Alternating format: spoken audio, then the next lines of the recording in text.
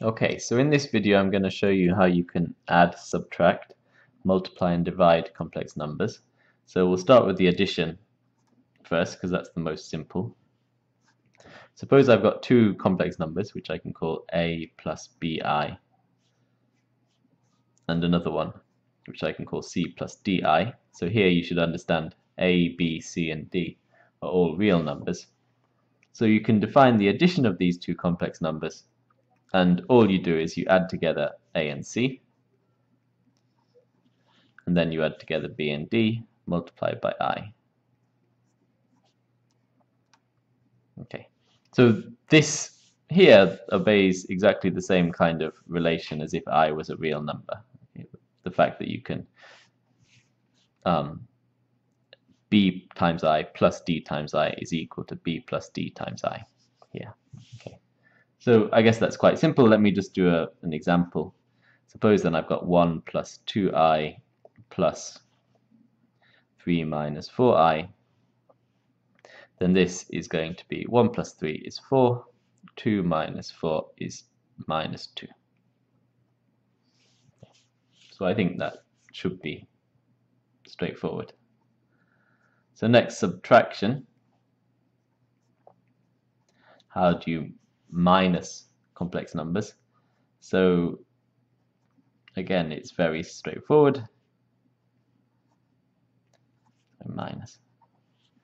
So you just minus the real parts, that's a and c, so you get a minus c. And then you minus the imaginary parts, so that's plus b minus d. Okay, and if we do the same, maybe we'll do the same example as above. So 1 plus 2i minus 3 minus 4i is 1 minus 3 is minus 2. And 2 minus minus 4 is 6, so that's plus 6i. Okay. So I think addition and subtraction of complex numbers is nothing too complicated. Okay. So I just want to make a note because I've been using the terms real part and imaginary part, which I haven't actually defined yet. So let me just quickly define them. So if I've got a complex number, which for some reason is usually given the symbol z, if z is a plus bi, is a complex number,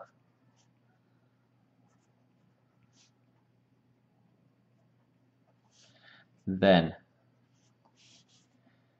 a here, so the bit which is not multiplied by I, is called the real part of z.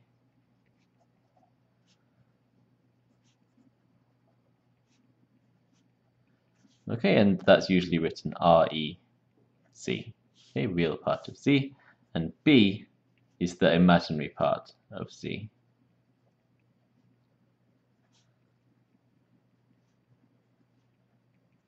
Okay, and that's usually written IMC. Okay, so just because I'm using these terms, I thought I should define them here. So in this number 1 plus 2i, the real part is 1 and the imaginary part is 2. Okay.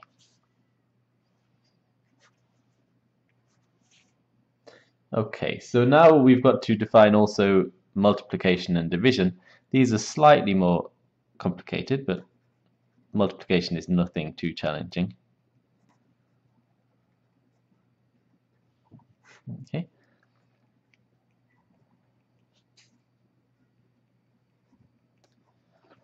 So you multiply this out just again as you would if I was a real number. So in other words, this will give you AC plus BCI plus ADI plus BDI squared. Okay, but what is I squared? I squared is minus 1, right? Because that's the definition of the imaginary unit, is that the square is minus 1. So therefore I squared I can just replace by minus 1, and therefore the real parts are here AC and here minus BD, and the imaginary parts is here BC and here ADI. Okay. So that's the formula for multiplication, and let's just do the example with these numbers I have here. 1 plus 2i times 3 minus 4i. So you multiply it out, so this is 3 plus 6i from there minus 4i from there, and then this is minus 8i squared. Okay, so this is plus 8, right? So 3 plus 8 plus 6 minus 4i is 11 plus 2i.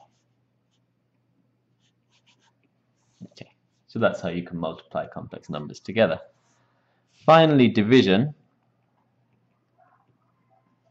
is slightly more tricky.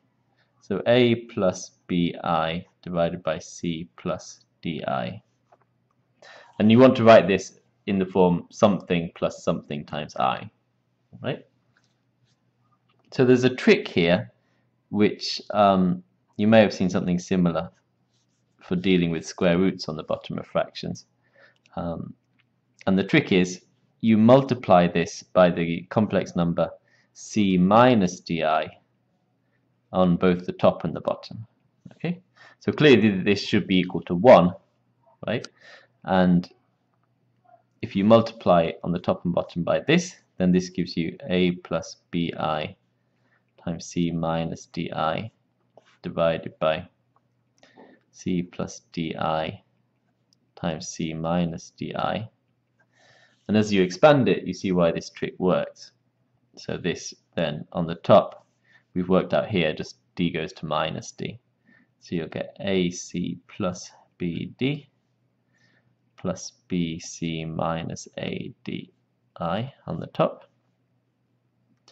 And on the bottom, you get this times this is c squared, this time this is plus cdi, this times this is minus cdi, and this is minus d squared, I squared. I squared is minus 1, so this is plus d squared. So you see the advantage of doing this, multiplying top and bottom by this, is that on the bottom the I parts cancel. You have plus CDI minus CDI. So they cancel, and the result turns out to be AC plus BD over C squared plus D squared plus BC minus AD over C squared plus D squared times I. Okay, so that's a slightly more complicated than the others. Okay, so again, let's just do our example. So I'm going to do 1 plus 2i divided by 3 minus 4i. Okay, so first of all, 1 plus 2i divided by 3 minus 4i.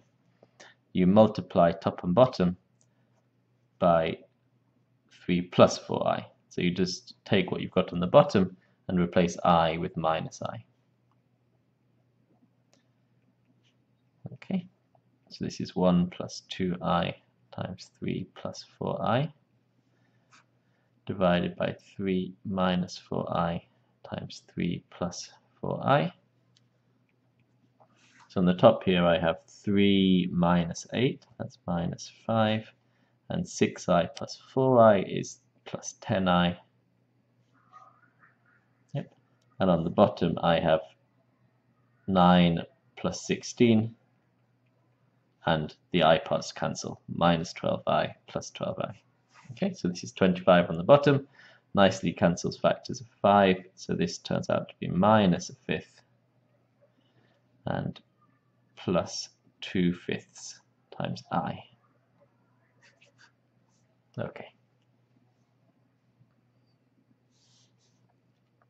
Okay, so this defines the 4 basic arithmetic operations, how you can add, subtract, multiply and divide complex numbers. So that's it for this video, and in the next video I'm going to look at slightly more complicated functions.